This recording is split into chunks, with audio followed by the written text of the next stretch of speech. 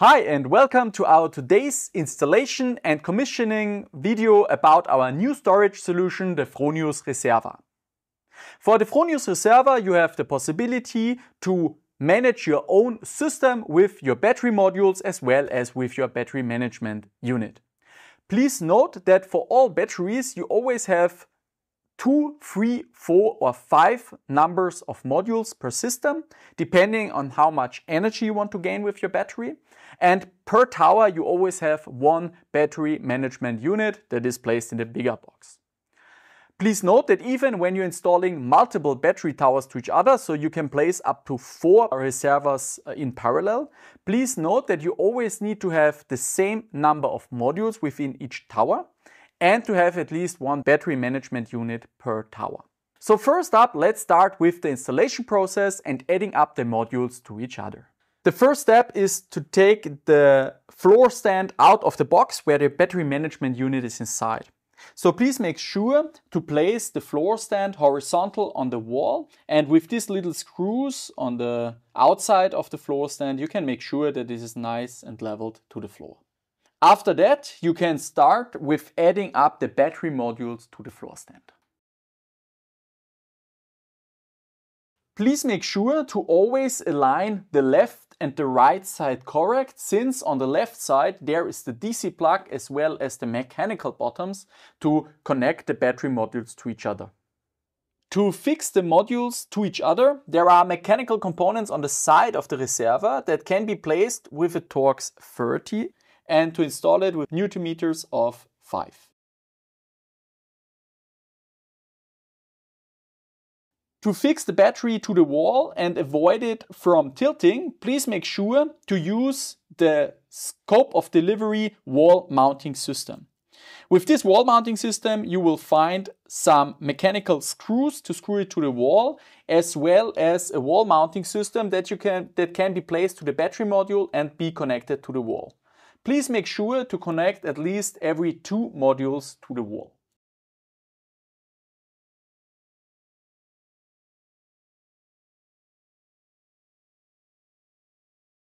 Depending on how many modules you install per system, you have the choice between 2 up to 5 modules, and on the last module you place the battery management unit on top and screw it down the same way as you did with the modules.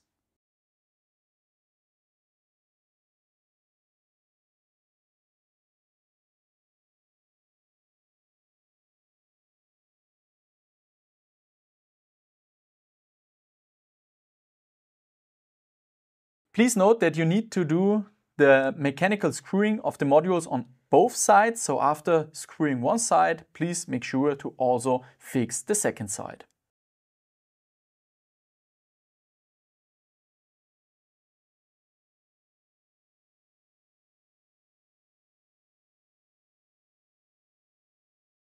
To finalize the installation, please use a 5 Newton meter torque.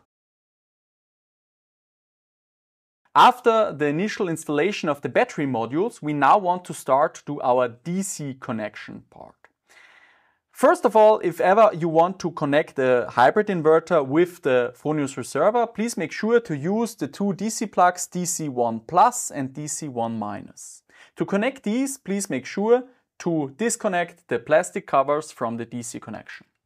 To do so, please only use the ex-factory tools, the Amphenol DC connection parts, to do the DC connection on the battery. Please make sure to not use other DC connectors like MC4 or Stäubli to make sure to have the same type of DC connectors on the Fronius Reserva battery. Regarding the DC connection of the battery, please note that we start with the Amphenol DC connectors. However, from fall 2025, we will start with MC4 Stäubli evcharger connectors, so that you have a standard DC connection port with MC4. Whenever you want to install one single hybrid inverter to one single battery tower, you can do this by using the DC1 plus and DC1 minus. Whenever you want to install multiple battery towers for a parallel connection, you can do this by using the DC 2 plus and DC 2 minus plug, and therefore directly connect multiple battery towers in parallel without the need of a DC combiner box. To do the DC installation on the Reserva, you will find in scope of delivery an Amphenol DC tool. With that, you can do the DC connection. For the data communication part, we want to use our Ethernet socket with the naming inverter. And on this Ethernet socket, you can directly install an Ethernet cable coming from the Fronius Reserva directly to your Fronius inverter. Please note, for extra installation efforts, you can use the scope of delivery Ethernet socket, and with this Ethernet socket you have an extra protection against water on the Ethernet side. To do the PE connection, the protective earth connection to the Fronius Reserva, you can use the PE lug on the right side of the connection area, and with the help of a cable lug you can install it to the Fronius Reserva. For the parallel connection of multiple towers, we also need to have an Ethernet connection between the towers for data communication, and therefore we have our in and out plugs with Ethernet sockets. To open these, you can remove the cover, and beneath that you have an end resistance as an Ethernet socket open in the battery. And please note that whenever you install a parallel connection, you can now use an Ethernet socket to connect the multiple batteries with each other. However, please note, when you are not using a parallel connection, then this end resistor needs to be plugged in and the cover of the in and out ports need to be closed. Last but not least, the Fronius Reserva has a so-called service plug up here, but please note, for now there is no functionality, so you can ignore this connector.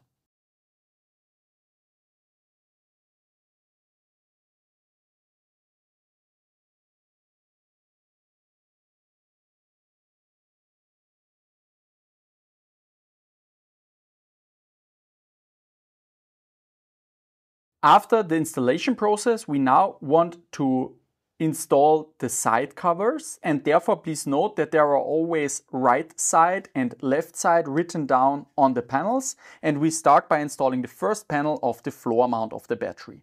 So in this case we are starting with the right hand side of the battery, and we start with the right side cover. Same thing goes for the module covers. There, please watch to always have, in our case now, the right side on top. So we are using this panel with the right side naming on top, and then we install it to the first module.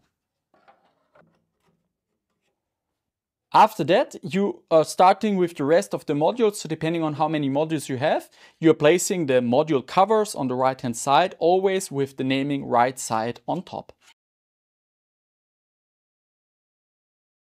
Same thing goes for the left side of the battery. Therefore, please choose first up the ground stand cover, and now it says left side on top. So therefore, please make sure to first install the left side cover for the ground stand.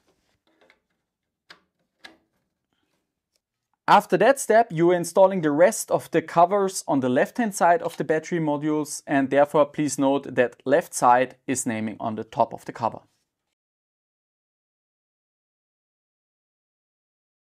For the last step, before installing the side covers of the battery management system, please note to first up install the top cover of the battery system by noting that these little noses here are on the back side of the battery management system, and after that you can just move it from the left side to the right side and install it to these little noses that are on the top of the battery system.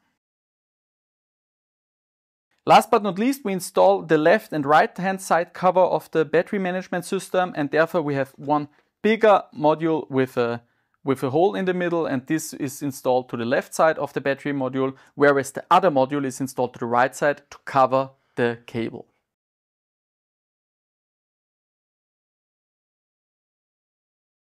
After installing the last cover for the connection area, now the cabling is on the back side of the Reserva, and now it is protected against mechanical harm. After the finish of the installation of the Fronius Reserva, we now want to cable the data communication as well as the DC connection to the Fronius hybrid inverter. Therefore, please note, depending on which Ethernet socket, which Ethernet cable you are using, either T568B or A, so the European or American standard, please make sure to either use the orange and orange-white cable or the green and green-white cable from the Ethernet cable to install it to our Modbus 0 Plus and Modbus 0 Minus cable on the Modbus connector of the pilot device. Together with the voltage plus signal as well as the ground contactor, you can now cable the data communication to the Fronius Reserva and to the Gen 24 Plus inverter. After that, please also note to use the shielding of the cable and unisolate it on one side, in this case on the inverter, and use our shield contactor on the Modbus plug to make sure that the shielding of the cable is grounded on one side of the cable. Furthermore, we also want to install the Fronius smart meter at the feeding point so that the battery can be controlled correctly. Therefore, please make sure to use the M1 Plus as well as the M1 Minus contactor as well as the ground contactor, and then install it on one hand side on the Fronius inverter and on the other hand side on the Fronius smart meter. And depending on which smart meter you are using, so either the 100 amps single phase, 63 amps single phase or the smart meter IP for example, you have different contactors on the smart meter, which you can see in the schematic that is now online. Please note, for the data communication, we also need to make sure that for our Modbus communication, the termination resistance is set correctly depending on the setup of the whole system. That means for the Fronius Reserva, the termination resistance 120 ohm is always ex-factory set to on position. For the inverter, you can choose that with our dip switches, so please set the dip switch correctly to on position whenever you install, for example, the Fronius Reserva to the Gen 24 only. Same thing goes for the Fronius smart meter, so depending on the position, please set the termination resistance correctly.